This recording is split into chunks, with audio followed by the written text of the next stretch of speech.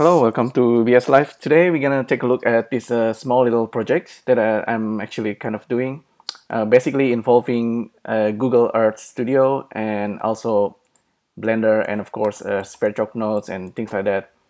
But yeah, I got a chance. I got invited to see the preview of Google Earth Studio.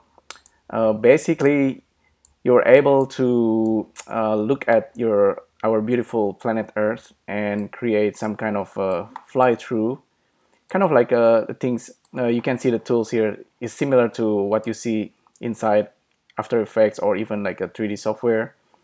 And here I'm using the point-to-point template of the Google Earth and basically flying between 4 different positions on Earth. The first one is Alice Spring in Australia, and I jump and then kind of fly through to Bondi Beach in Sydney, and I fly to New York, I believe. Okay, New York, USA, and then fly to Blender Foundations in Amsterdam somewhere.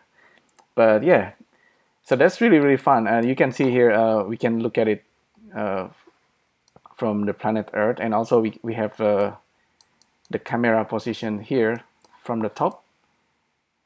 I recommend you, if you have access to the Google Earth Studio, you will watch the tutorial anyway, and then there's a couple of videos showing you how to work around this. But I just want to give you a quick preview. So you can look at it from, like, you can have like full screen, look at it from the camera, or you can also look at it from the top, and you have like a Google Maps.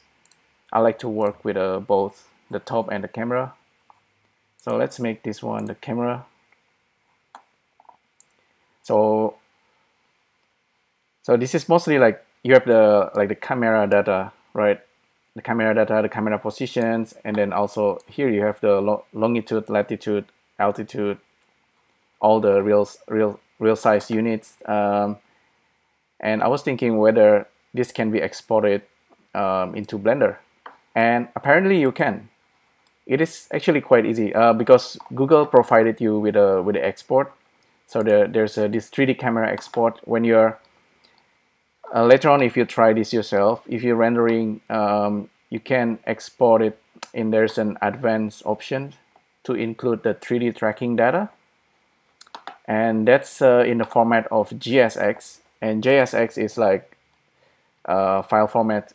It's for After Effects JavaScript format script that you can run to get the camera set up for you in After Effects. But I want this to run inside Blender. So I look around. You can export like a JSX from Blender out to After Effects, but if you want to bring JSX into Blender, at the moment we don't have it. But I am using spare chalk, and apparently you can do that. Let me show you very quickly. So here's the export. If you render from Google Earth Studio, and then you go File, Export, 3D tracking data, or actually you do the render. You do the render here.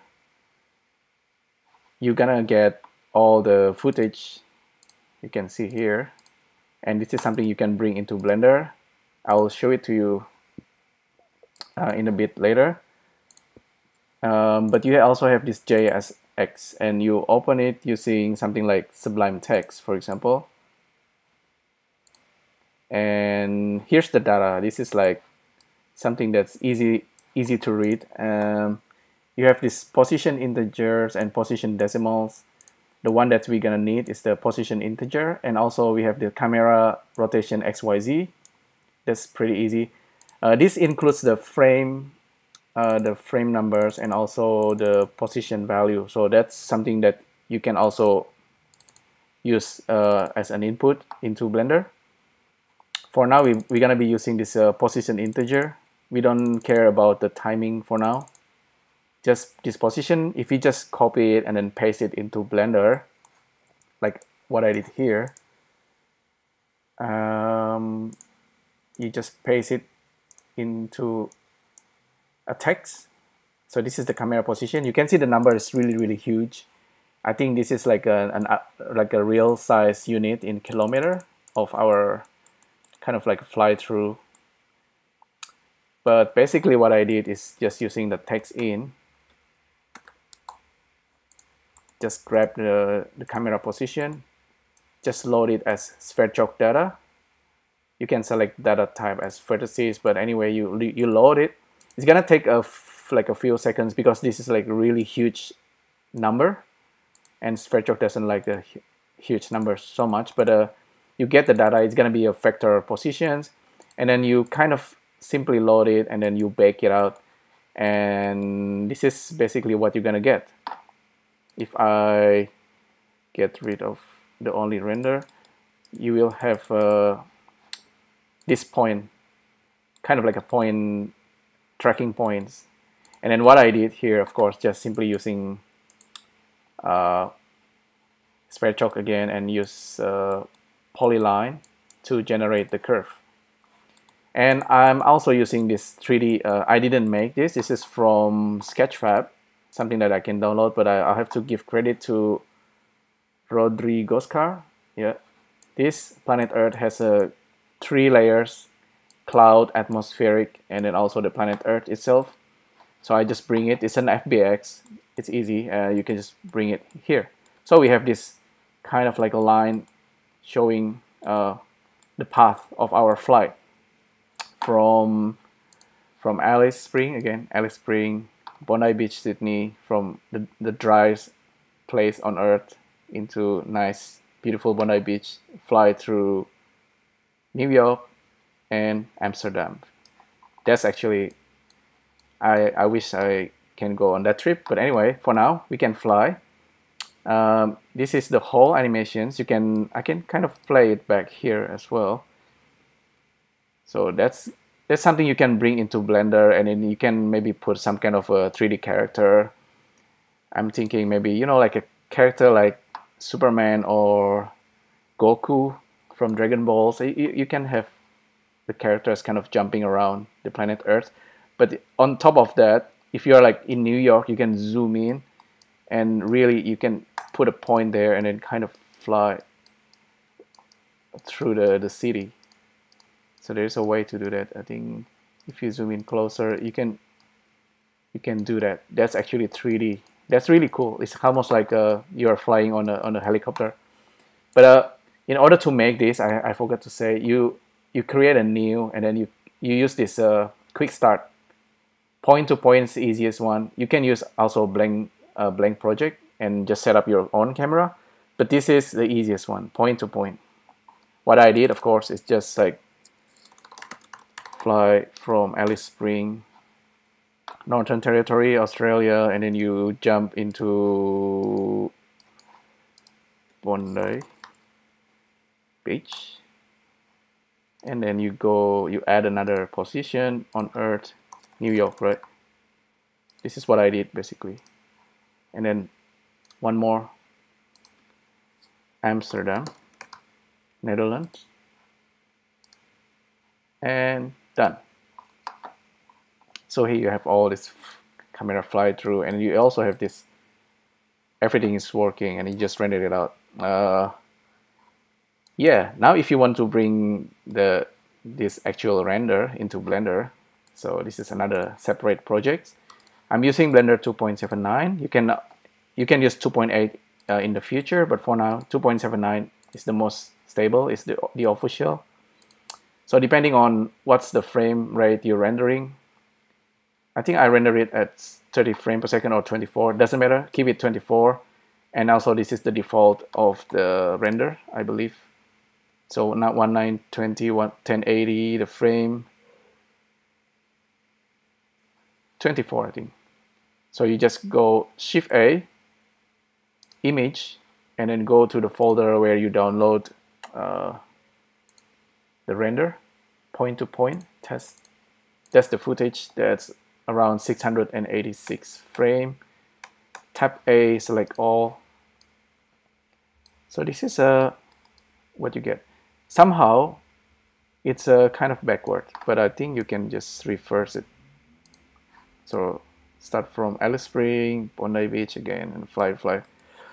So that's yeah, so this is the footage. This is if you want to make like a video editing and cutting, but you might want to bring your own character, 3D character. Let's say you have a giant. Okay, you can't really zoom in with some areas, but let's say you have a giant standing there, and then kind of you jump into other place, and then you do another jump. Yeah, you got the ideas. Basically, this is if you want to bring it into Blender, you just want to render it out. You can simply output like FFmpeg, and then encoding is gonna be QuickTime, high quality. You can add your own audio, sound if you like, set it to MP3 or others, and then you just hit render the animations, this one, and you're done if you want to have that footage. But if you want to add extra things, you can also add like a 3D objects in here. I haven't done this much with the VSE, but you just add a scene. So our scene will be like a 3D scenes. Yeah, monkey head, giant monkey head jumping around the planet Earth, for example. And at 3D scenes, you probably need to enable alpha or something, transparency.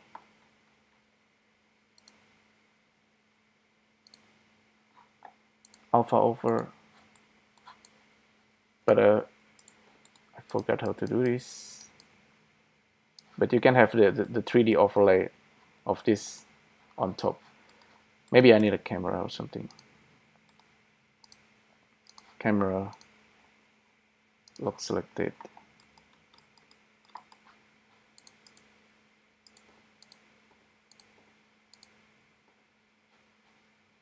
Oh well, I need to read the tutorials again, but you get the idea. Yeah, that's actually pretty much it. I think I talk a lot, and we talk about how we can use SphereChalk add-on just to bring the camera positions.